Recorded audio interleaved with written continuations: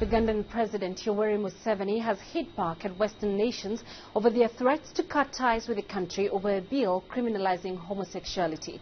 Recently, US President Barack Obama condemned the proposed move by Uganda's president, warning that such a move would alter US relations with Uganda. Michael Balake has this report from Kampala.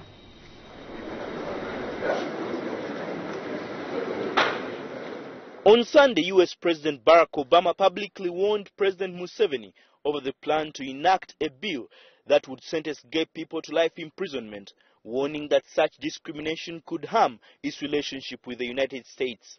President Museveni has responded by saying he will not allow anyone to lecture Uganda on issues like homosexuality. Everybody's lecturing us. You should do this, you should do that, you should do that. But this is my house. I know how to run my house. How can you find a married man and you lecture him how to run his house?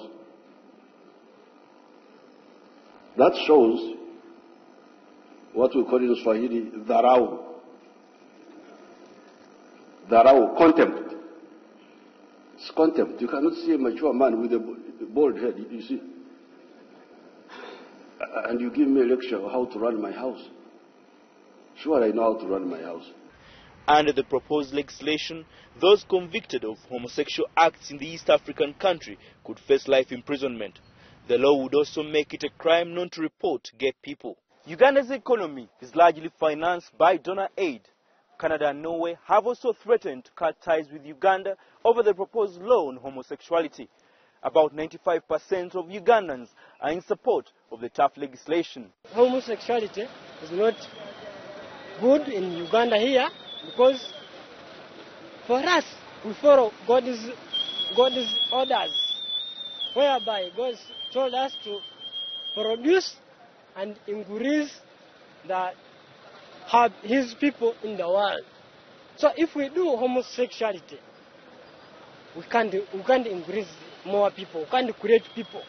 For us as Africans, we don't believe in homosexuality.